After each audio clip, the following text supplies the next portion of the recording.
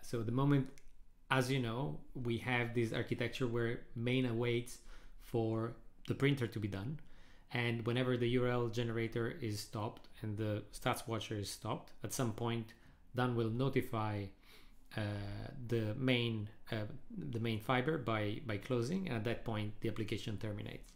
And again, we have a bit of a problem because stats writer, we don't know when stats writer is actually done. So what we'll do now is we'll add another done channel for stats writer itself, so that whenever URL generator and stats watcher terminate, we also have main awaiting for the termination coming from stats writer, and only once both the printer and the stats writer are done, the main fiber will go to will terminate. Okay, so let's go and do that. The first thing I'll do to make sure we don't get confused is I'll just rename the done channel to printer done, so that we know that we're talking about the printer. And the other thing we talked about is the fact that from our diagram here, stats writer is the one we need to wait for, because it's the most downstream task running that receives that consumes data produced by the URL generator and the downstream channels. So what we'll do is we'll go to the stats writer and we'll change the implementation of stats writer for it to return a done channel, and we'll call it writer done. Let me go to the implementation of stats writer. If you need a refresher, stats writer is a task that receives on the URL status stream, and then depending on the state of success or failure of the status, it will update some log success or log failure, depending on the status code and the failure or potential failure of the request.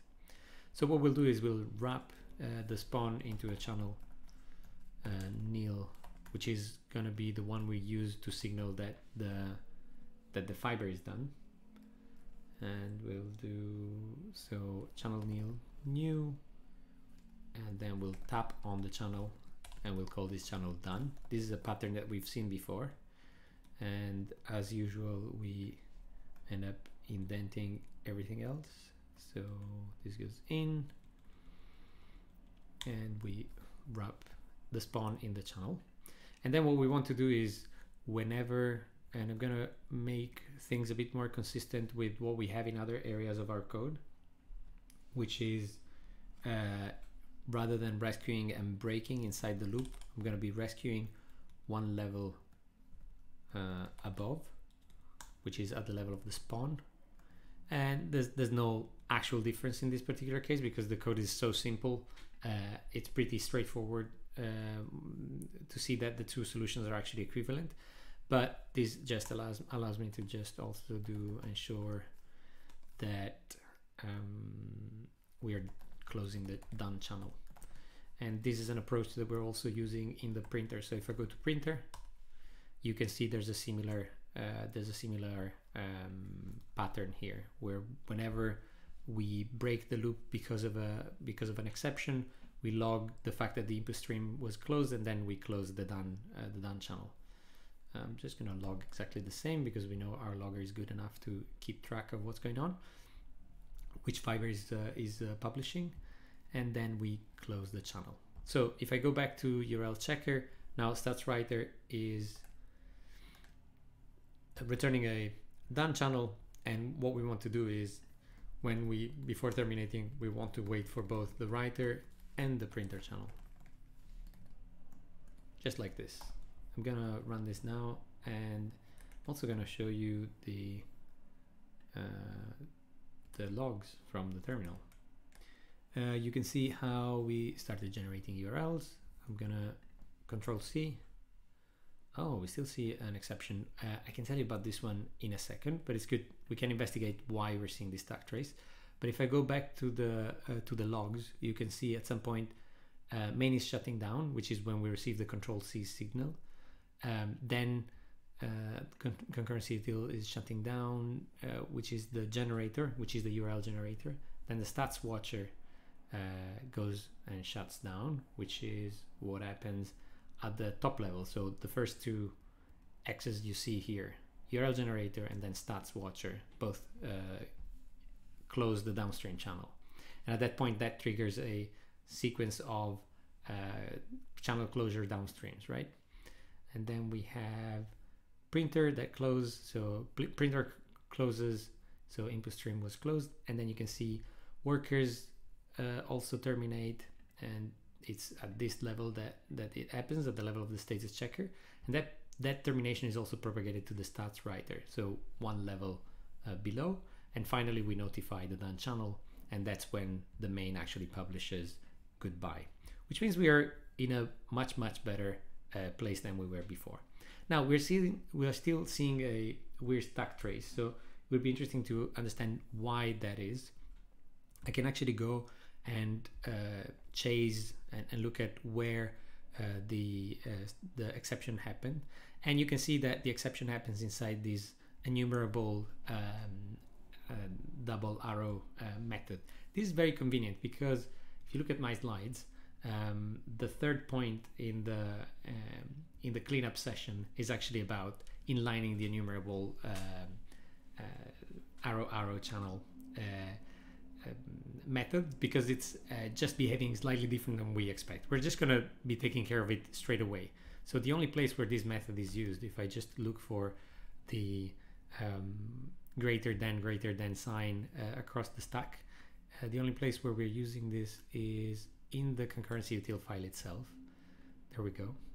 And the reason why we're seeing this exception is slightly subtle. So this is the definition of the every method. The every method is one that will call a particular block every given amount of time. So whenever the period expires, a block call is invoked, and then we push the results of the block call into the outstream. The problem with this is that the way the greater than sign is implemented is to spawn another fiber that will take care of pushing each value into the channel. So what happens what can happen sometimes, depending on how things go, there's a bit of a race condition here. Whenever we terminate we signal termination through the interrupt channel, what happens is that it might have been that in a previous loop the timer expired, the block was called, we spawn a new fiber that is going to push all the values into the outstream.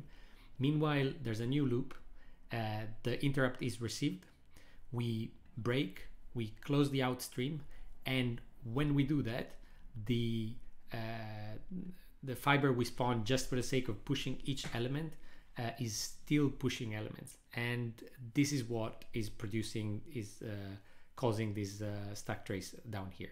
So what we'll do, because when we define this method, we were actually working on something slightly different, so we actually don't need it anymore, and we can do with a bit less complexity. So rather than having another spawned fiber, we'll just push the elements from the same fiber that got the timer expiration. And what we'll do is, so the each was called on block.call, so we can do block call each, and then for each one do outstream send value.